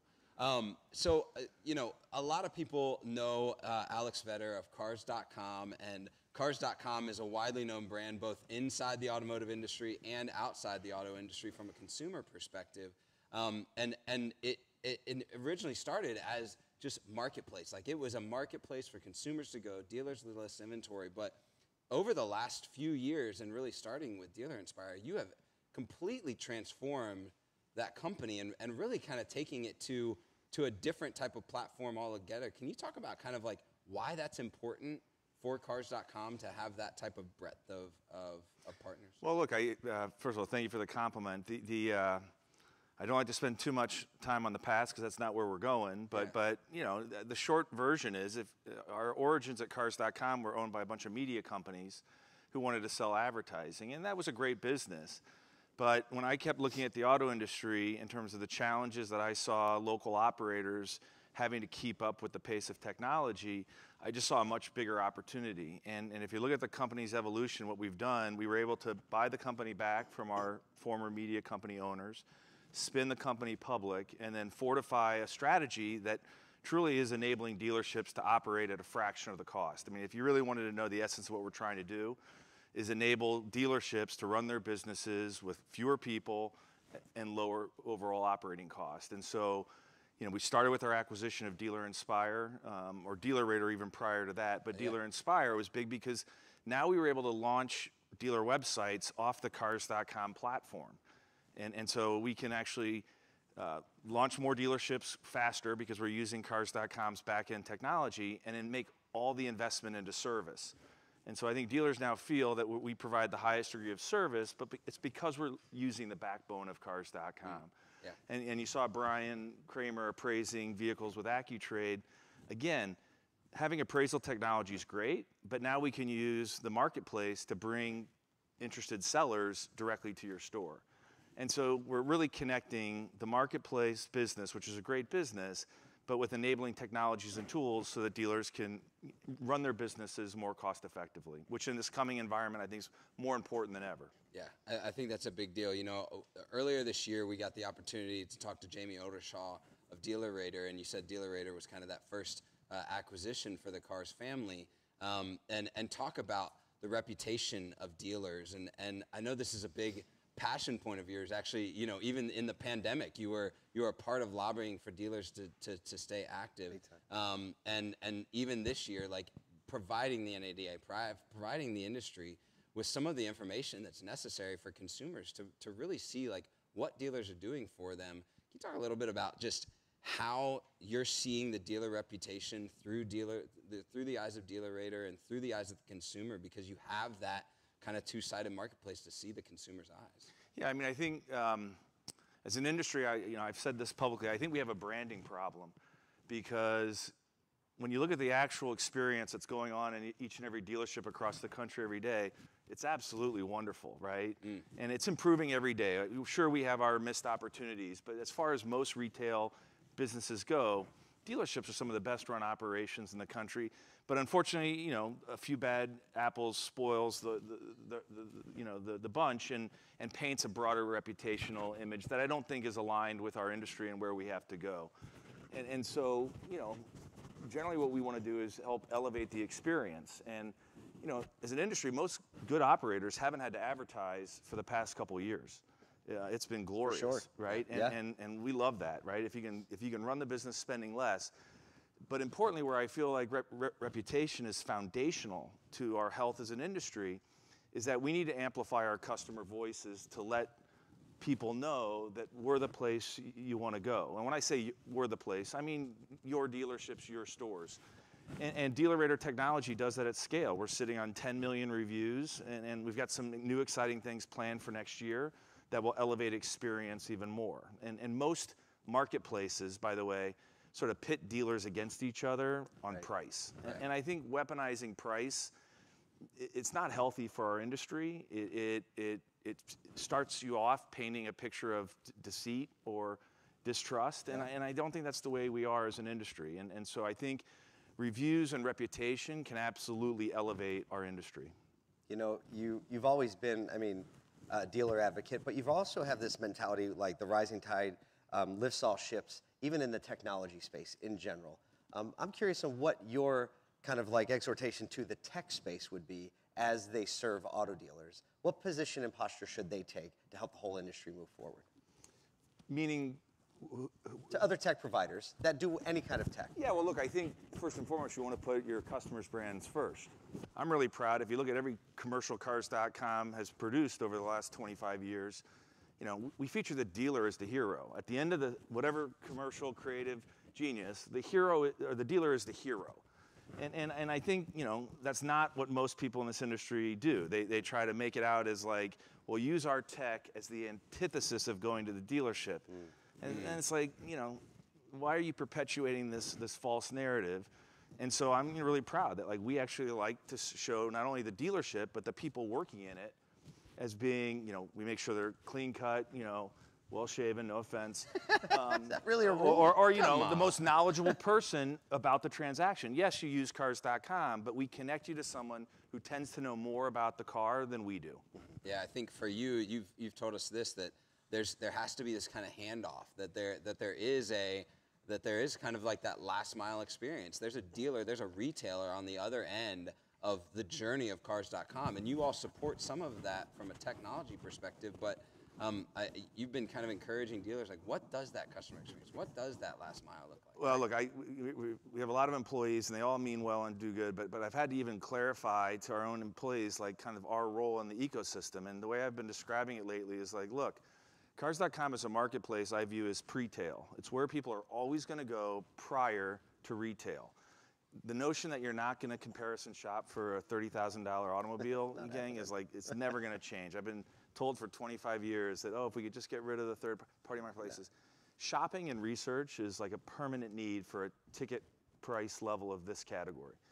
But that's our marketplace. Our enabling retail technologies through Dealer Inspire and AccuTrade and Credit IQ and Dealer Rater enable the dealership to run the business and complete the last mile. And I think that's the winning model because, you know, I hear all the OEM executives talk about wanting to bypass the retail channel. if anything we've learned in the last, call it 4 months, is that investors will lose patience on the amount of capital required to compete in Nashville and in Los Angeles. And like, you just can't scale this business at a national level and the operating costs. So this notion of having a two-tiered system, I know is the winning formula. We've got to work together using technology to out-execute those that think they can build it, you know, and go it alone. But over time, truth will prevail, and the retail system is the winning model. That's awesome.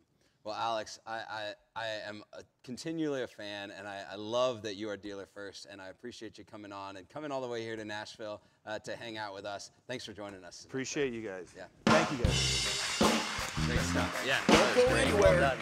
We're live from Nashville at the ASOTU Year End Extravaganza with more coming after the break. But first, Paul and Kyle once again head down to Broadway to check in with the locals.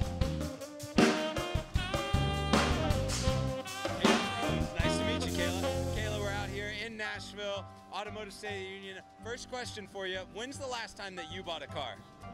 November of 2022. Wow, so recently. So where did you buy it from? I bought it from a dealership in Ohio. Tell me this, what was your favorite part about like shopping for and buying a car?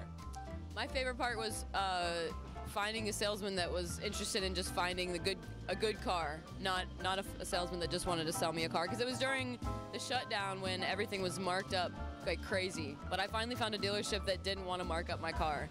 Nice. Last question. I know you just bought a car. I don't know if you know this or not, but they're putting batteries in cars like crazy these days, EVs, right? Did you buy an EV or did you buy just like a gas-powered car, electric vehicle? I bought a gas-powered car. All right, would you ever consider buying an electric vehicle? No. Why not? I mean, Henry Ford made a car with an engine that runs on gasoline for a reason. All right, and like, I don't want to plug my car in. I already have enough trouble, like, when it gets down to a quarter of a tank, we put gas in it. If I forget to plug my car in, it's like my phone. I can still get to my job if my phone's dead. If my car's dead, what am I gonna do about that? I love it.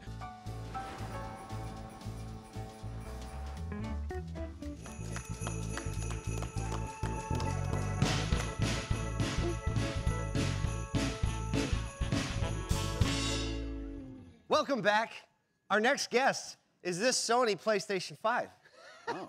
When I brought this home to my house, my kid said, "Oh, you got us a Christmas present." I said, "Of course not. This is to give away to the ASOTU community." Why we gotta be about our kids in both of them? We're just ragging on our Well, kids. I mean, you know, they expected a PS5, and we got a PS5. They got to see it, and then I took it away. And we're going to give it away today.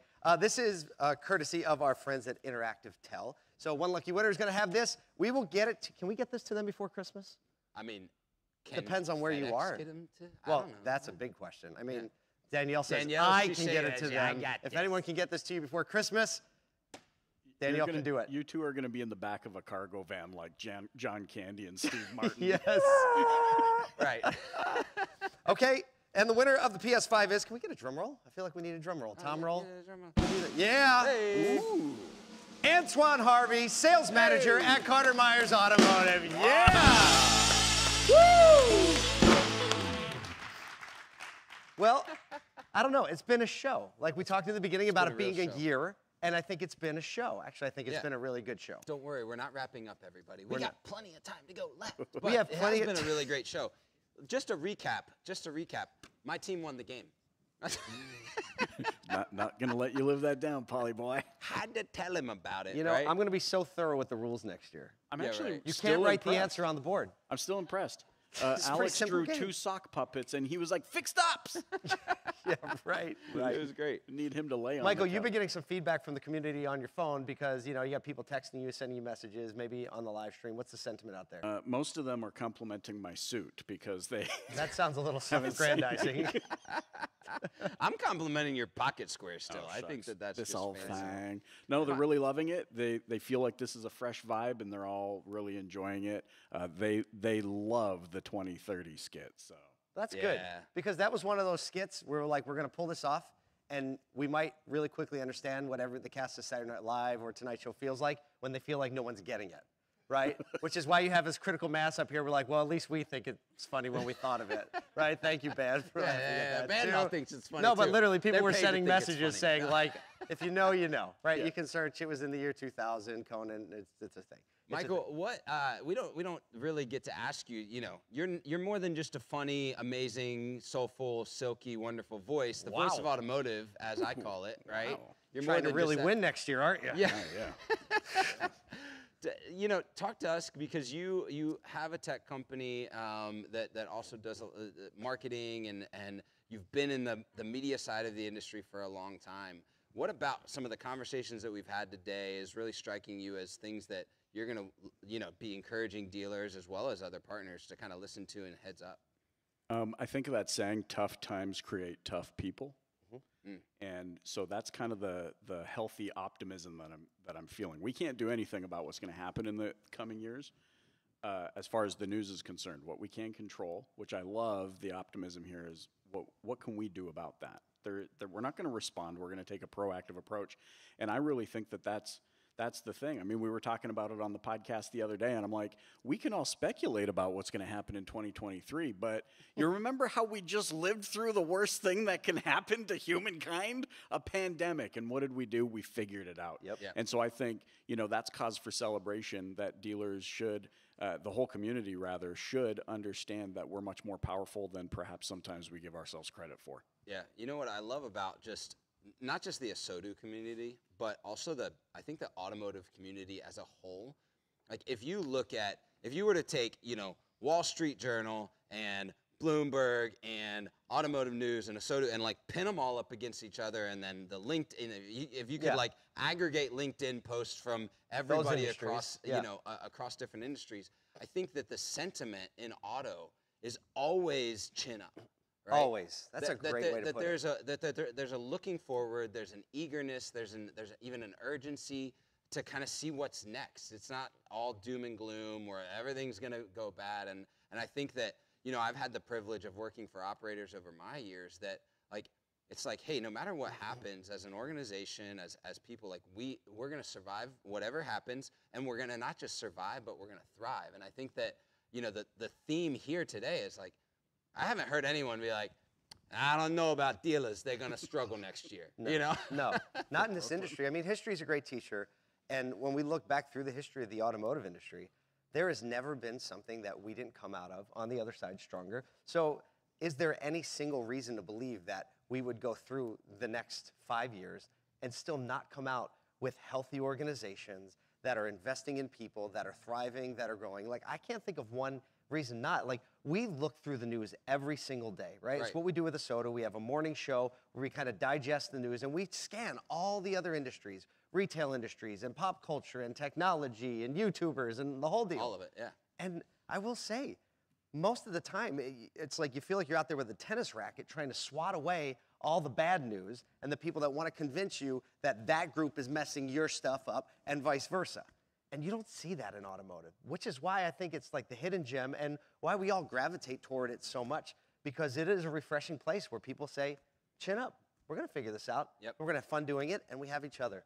Yep. That really is the truth of it. And we're going to have challenges. There's going to be, new opportunities between tech and customer experience, and we know that we're not the industry that everybody right now is jumping to be in or anything like that, but we believe, and I think the people that have been on today so far believe, like, that is a trajectory that this industry is on, and we're just excited to be about it. But hey, look, we got a show to keep rolling. Yeah, we are past the halfway mark by far. That last man on the street was hilarious when she said Henry Ford made gasoline engines for a reason. Yeah. Like, I just didn't see that coming. We have some more man on the street for you because we need to know what the customers think. So let's go to man on the street. All right, we're out here in Nashville. When was the last time you bought a car? During the lockdown. And where did you buy? Did you buy it from a dealership? Somebody else? Dealership, Beeman. It's a Camry or Corolla. Sorry. And why did you choose to buy your car from there? You usually get a better deal. Usually you get better, like, you get kind of hooked up a little bit, and usually you can trust it better. Would you consider buying a fully electric vehicle? Absolutely. What do you like about them? The gas prices are crap, and I'm kind of a leftist kind of person. I would go green if I have to, if I can, whatever. So, but yeah, I mean, the Teslas are cool. Yeah. I do Uber, and they're pushing to like make us rent one. Like they'll give us like incentives and stuff. Make you rent an EV? Not make you, but if you want to, you can. Like it's like they'll give you a discount, like it's like a $75 off the week, thing. So it's kind of cool. They're trying to put their foot in the in the green world too. So. All right, I know you got a gig to get to. Last question. If dealers could do something that would make the process the best for you, like picking it out, paying for it, and all that, do you want to buy it online? What do you want to do? I'd rather go in person. I'd rather talk to somebody face to face. I think that's still an important thing. Just makes you feel better. Yeah, I'll get online and look at it before I go, but I'd rather talk to somebody like I'm talking to you.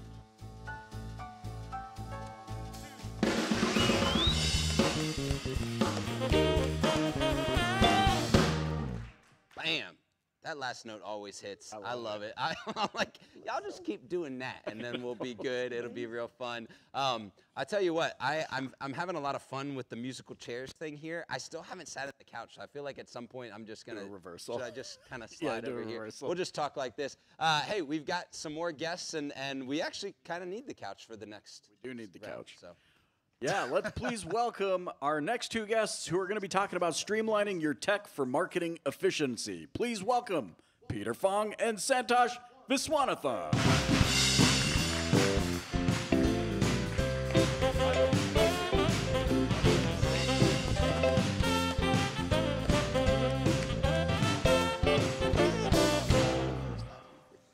Santosh, this is the first time we've actually had more than like 3 words together, so I'm really excited to kind of learn.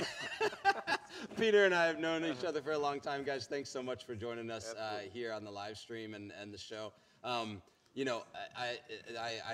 We've kind of asked the question of everyone, so why not keep the streak alive? But what do the holidays look like for you all? And we'll start with you. What does these next couple weeks look like? Is it just head down, we're in the dealership, or is there fun to be had? It's a year end, so it's very busy for us, and of course, upon his invitation, I flew out here to talk to you. As busy as it is. You're like, all right, here we go. We're real busy, but I'll be there, right? Peter, what's your family look like? Well, like Liza said earlier, we're all about tradition, and that's something that we look forward to every year, but something that we're starting new this year. And I told Sarah, Paul's wife, earlier that my kids are all of age now, so we're doing something in Philly called Tipsy Trolley. Oh, wow. Tomorrow, actually 2 nights from now, we're going to get on a trolley at 9 o'clock in the evening, and we're going to spend 2 hours touring the city of Philadelphia, looking at all the lights and BYOB, so the Tipsy Trolley, you get the rest of it. Yeah. So we're looking forward to new tradition. If you haven't ever been to Nashville, you could have done that last night and tonight too, because we got about 83 of them downtown, and it's quite a mess. It's actually, they joke about Nashville for it because so that's the new tradition that will start in 2022 and continue. Starting new traditions. That's great. Well, let's get into it. So, Santosh, you're operating in a couple different stores, right? Yeah. I think we're having a lot of conversations in the industry about data and customer data and centralization and figuring out what is happening. And a lot of the conversations are around these big data sets, large dealer groups and the way that like people are using data to create customer experiences. But in a smaller single point store, you've implemented a CDP to create efficiencies. What led you to that, and why did you see that as an opportunity that you need to take advantage of being a single point store? Well, regardless of the size, single point or large, I think what Orbee brings to our table is first party data, which is huge. These are the people that we want to be talking to, as opposed to being fed thousands and thousands of names and leads that mean nothing. It could be a bunch of students doing a school project, and we would get sold that as leads. Versus what Orbee brings to the table, first-party data, very rich data set, which when you take the customer through the life cycle, they usually end up buying because it's relevant data. Yeah, about how many customers do you have in like one of your stores' databases currently? Do you know that Thousands. kind of number? Thousands, right? For sure. Yeah, and so now you're taking those and kind of moving them through journeys as well as acquiring new data in this ecosystem. Correct. Yeah. Correct. The first-party data is important because those are the customers that have chosen us as the dealer to do business with. And then we just harness that data to eventually sell them a car, which is an important relationship. Yeah. Now, do you have a marketing department or a marketing person, or are you leveraging technology to create those efficiencies like a marketing person? That's a good question. So when Peter and I first started talking, we started talking about Orbee in terms of just data. That morphed into Orbee becoming a virtual marketing office for me.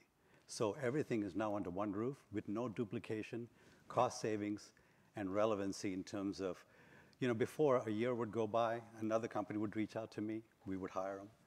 These two would not talk. It just became one, it was just snowballing into meaning nothing, as opposed to now having one house. When I go to them with a new idea, they tell me they were already doing it because they know it's all under one roof. Yeah.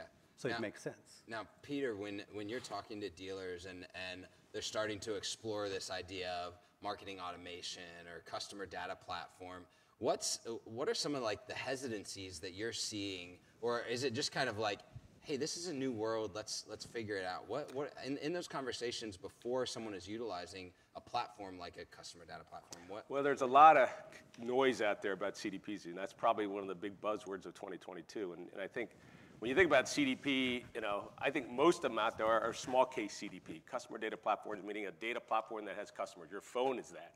But when you have a CDP, you truly have the ability to segment the activities, of what's happening on your website. Liza said it best this morning, which you talked about when they buy new dealerships, the first thing they do is listen, right? Well, that's what a CDP does. It listens to the signals of all the first-party shoppers on a website, and once you learn from all that, then you can gain the efficiencies and target them with the right messaging. You want to give them the right messages based on what they're doing. So I think the most important thing is that CDP is a small piece of it. I mean, that's just one element, and you heard Atul say it earlier. It's all about being able to plug in this entire ecosystem, because the best thing that can happen in 2023 is to allow our dealerships that know more about what's happening in all the different widgets out there. So many vendors out there selling different things. The best thing that can happen is to plug it all in together so that you can serve your customers better. That's really the name of the game.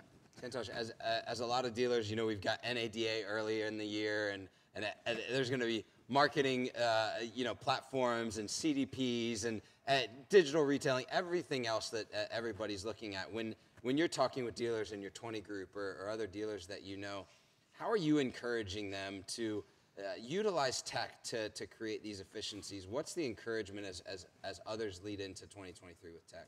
Well, there's a lot of confusion right now about what do we do, how do we go to market, how do we continue talking to our customers.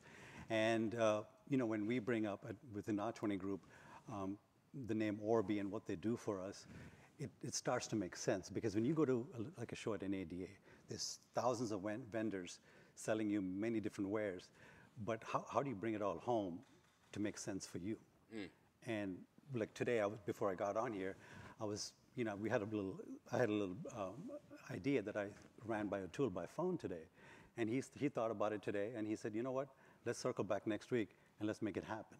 See, that's the difference between just off-the-shelf kind of software versus these guys who can kind of work to tailor whatever it is that you need to make sense of the data. Yeah, I think that's a through line that I've seen through a lot of technology platforms, and we heard Alex talking about this, that, it's almost like everything comes back to people, right? Yeah, absolutely. That the relationships that you have, the way that people work with you, the service that you provide can extrapolate everything that you need out of technology.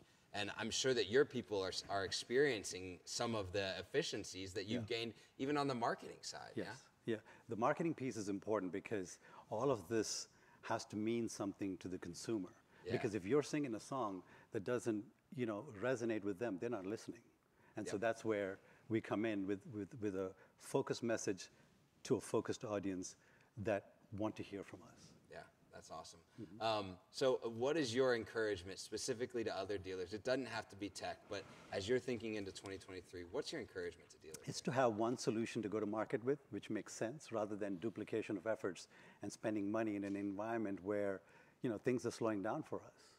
And at those times, it's important to save your dollars and to have a focused strategy. And that's what Peter and company and Orbee and company bring to the table. That's awesome. Well, hey, look, I know that a lot of dealers are continually kind of trying to figure out the tech, the marketing, and in an industry slowdown, it's important to just be thinking of these things. And guys, I really appreciate you joining us today, and thank you for your insights for Absolutely. Sure. Happy to be here. Thank you. Live from Nashville, this is the ASOTU Year End Extravaganza with our final guest coming up after the break.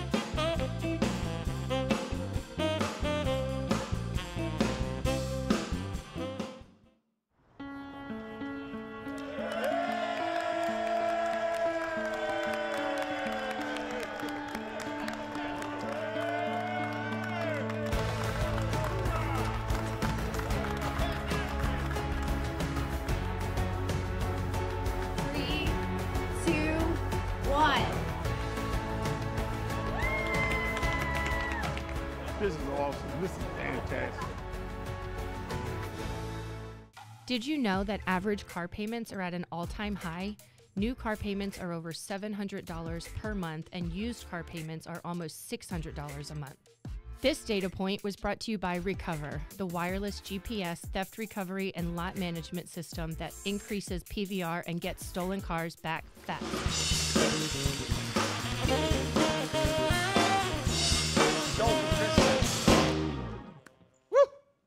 I don't know if it's me or it's you. But Michael, who's next? Hey, well, our final guest of the day is the CEO of Automotive Ventures and author of the brand new book, The Future of Automotive Retail. Please welcome Steve Greenfield.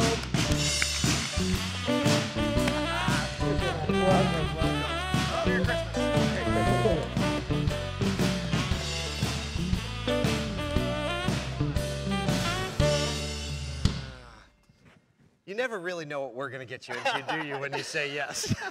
This is not scripted, so I have no idea what they're going to throw at me. No, because have at it. We didn't even talk. Yeah. Because we pretty much said, hey, we're doing a thing in Nashville. Show up. On the 20th. Will you come? He's like, yeah, I'll go. Of course. We had zero details. Yeah. Zero details. I think we had, this is what's funny, is we had just had a conversation about how you had dinner in Vegas only and had been in Vegas for, so you're just, I love you just up for kind show of up a world anywhere. travel. That's very good, very good. Any special holiday traditions? This is my favorite question today. So I need to get a pair of Scott's socks. Cat socks. Because I have 10 cats in the house right now. All rescues. Did you have 10 earlier? Are you +1 from like a few We're months plus ago? one. I'm plus because one. I thought it was Good, 9. good, I thought it was 9. So yeah, there's never a dull moment in my house. But we'll get up to Toronto, back where I'm from, to see my mother and my sister for a couple of days. But can't leave the cats alone for too long because you never know what you're going to come back to. I can't imagine 10 cats. I can't imagine either. Yes, he's like, I don't have to imagine. I'm about to go home. It's not an ordinary life. It's for sure. It's not an ordinary life at all. Well, that's good because you seem like a pretty orderly person, like very measured, very thoughtful in the way you dissect situations. You just don't know me very well. That's good. That's good. Well, that's the startup life. There's been so much motion in your world this year. From pointing out new companies to invest in, from starting a dealer fund and democratizing dealer investment. What is kind of the one that has risen to the top? Because you have all these lanes going, your newsletter's doing great. What's kind of at the top of the heap? And I find myself, I'm the chairman of a public company. We took a SPAC public last December. You find and yourself. we found our target company, thankfully. Yeah. The SPAC market has not been stable. So yeah, a lot going on this year. But I don't know. I mean, I think that I appreciate the fact that at this point in my career, 22 years in, I'm having a different interaction with owners. Right? So now I can sit with owners who own 1 store or 15 stores and have an entirely different conversation about what's keeping them up at night and looking to the horizon 3, 5, 10 years from now with these trends in the industry to try to anticipate which ones will impact them the most and how to prepare for those things. And it's something, when I was on the quote-unquote vendor side for 22 years, never had the opportunity really to interact with owners at all, and definitely not sort of have them open up about their concerns, their challenges. The fences are up from the beginning. Yeah, because we're selling them things. I'm not really selling them things any longer, right? Yeah. I can be a thought partner now around the future and how the future might unfold. What's the fear that comes up the most? I think relevancy. Right, so part of it is this friction between the manufacturers and the dealers, which has always existed, but it seems to be much more heightened over the last 18 months. Right, we're seeing the OEMs in many cases outside the U.S. move more to an agency model, and definitely taking the opportunity under the guise of EVs to redefine the relationship with dealers. But then also it seems to be increasingly a game of scale. Right, single operators, and love hearing from Damon, who was up on stage earlier. But single operators really are saying there are advantages, cost advantages, and other advantages of having more stores. We heard from Liza earlier; she's seeing advantages from tucking in more stores and building a bigger platform, so to speak. And I think that increasingly the single store owner is going to be under pressure to find efficiencies that are only available to folks that own multiple stores. Relevancy. Leave it to you to solve it in like one word. That's a good word.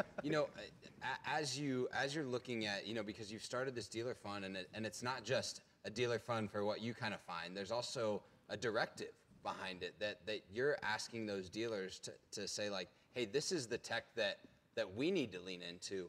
What are those dealers asking for, and what is the tech that you're out there trying to kind of solve for, find, or help people create? Yeah, so multiple different areas, but what Kyle, you're mentioning really is the fact that we're allowing the dealers to drive strategy within this new fund, right? So spending time with a lot of progressive dealers to understand where they want us to go look for investments. I would put broadly into two categories. One is where are dealers today leaving money on the ground? So for example, leads aren't typically followed up on after 7 days. We're onto the new leads, but we know there's gems in those leads. I have many dealers that ask me, hey, can you automate a process to follow up with a consumer that's either turned down F&I products, but still might have the intention to buy F&I products, but 7, 14, 28 days later, or turn down service. I know that car still needs that work done. They've turned it down at point of sale, but I know I can go back to them and in a kind, nurturing kind of way, get them to come back into the store and get the service done. And then the flip side, which I think is going to be a big thematic area over the next couple of years that we get excited with is cost takeouts. And we've heard a little bit of that on stage today, finding efficiencies. But I believe the dealership of the future is going to be able to sell and service more cars with fewer employees and find efficient ways to do more and be more productive, effectively looking at their cost structure and taking costs out of the system. Alex mentioned that earlier when he was on stage. I think that's going to be a big thematic area that over the last 10 years, we haven't seen a lot of vendors at NADA focus on helping dealers take costs out. No. I think we're going to see this whole new thematic area over the next 5 years, and we want to be on the forefront of that, finding companies and investing in companies that help dealers take costs out of their system. I mean, is that just kind of a derivative effect of being so profit rich right now, right? Why cut costs when I can keep my foot all the way down on the throttle? Yeah. Well, that's what I feel. A lot of dealers are sort of like, don't mess with success over the last 2 years. Don't change anything. Well, you're wasting money. It's like, I don't care. I'm making more than I'm wasting. That's right, yeah. Right? Yeah. Just don't touch anything. Don't touch the dials. But I do believe we're going to come out of that. That may have bred some pretty unhealthy habits on the cost side that won't really get exposed. Like, what Warren Buffett says, no one knows who's swimming without swim trunks until the tide goes out. And I think, when profits come under a little bit more pressure, we're going to see maybe dealers needing help taking costs out of the system. So shifting, because obviously you're focused on dealers and those conversations, but a lot of the communication and the just like insights that you allow the automotive industry to see are not just EV, but also all the way to autonomy or alternate travel.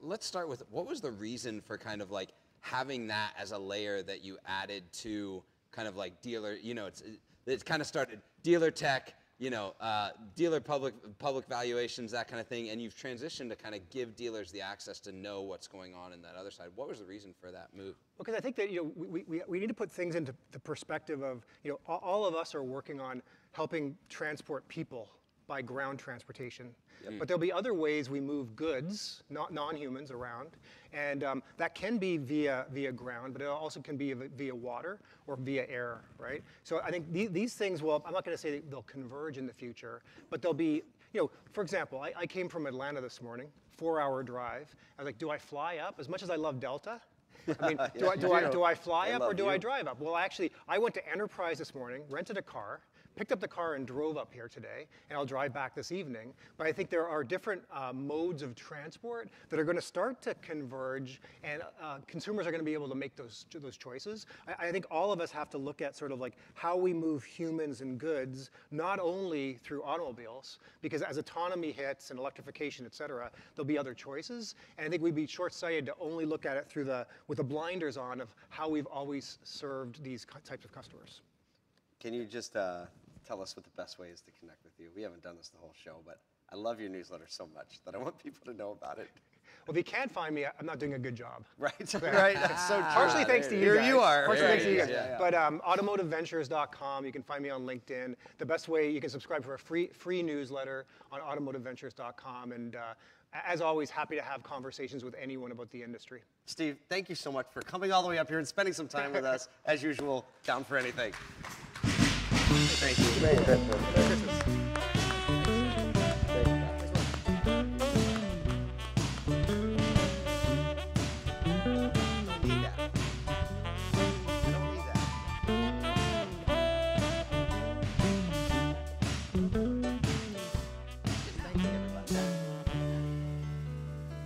Man, Paul, it's over. It's why we got this moment during the middle of the show, and we were like, goes really fast once you start. It's Right, fun, yeah. all the planning Yes. and all the hundreds of hours that went into planning it. And we're at the end of the show. Yeah. And, you know, I think that if we were to sum up the year, right, we had a year, but I think we can all say in this community, we had a really, really good year. Yep. People came together like they never came together. Our community has grown by a lot. We have a lot of folks that are standing here. Actually, why don't we invite everybody up? If Yeah. you're sitting out there and you want to come up, come Hey, on up. If you're just sitting, I'm if gonna you're a call my part of the wife up. live studio audience, you can come on Why don't you up. come on up on the stage? Hey, as we head into next year, we can tell you the Automotive State of the Union community is going to be doing a lot. We're planning some live events Lots in of live events. Arlington and Tampa and Atlanta and Baltimore. So if you're not connected to us, sign up for our daily email at asotu.com. We'd love to just, Come see us at come one of see our us events. At one of our events. We want to see you at an event this year. We just love sharing time and space with people, whether it be a stage like this. We love having our friends from across the industry. It just makes me smile. It does. It does. Well, thank you for joining the live stream today. On behalf of all of our families, thank you. Have a Merry Christmas and a Happy New Year, and we'll see you in 2023. Gotta thank our country and the troublemakers. Woo!